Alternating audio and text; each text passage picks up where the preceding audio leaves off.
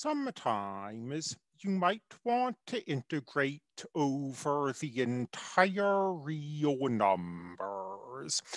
That is to say that you might want to integrate something that looks like this. Just as when we had a finite number here, or a finite number here, this integral may exist or it may not. To determine convergence or divergence, and to define this integral, we do the following.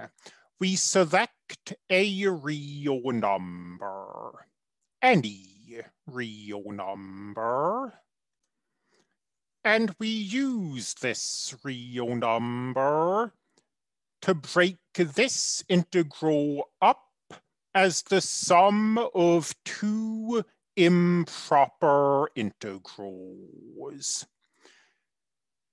The integral from negative infinity to positive infinity is the integral from negative infinity to c plus the integral from c to positive infinity. A few remarks about this definition.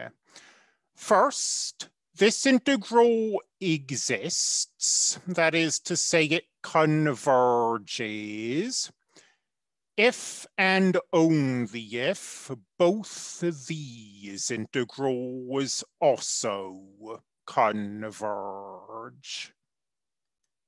The other thing I have to say is that our choice of C doesn't matter.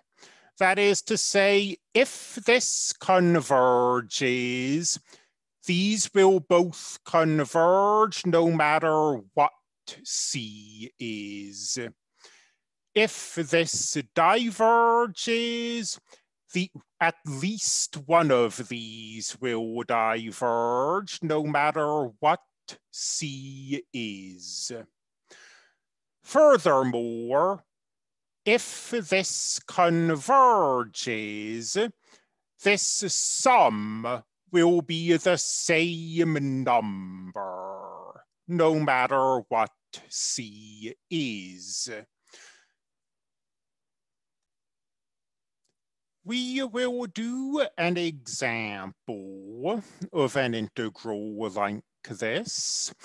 It's a rather intricate example, so we'll leave it as its own video.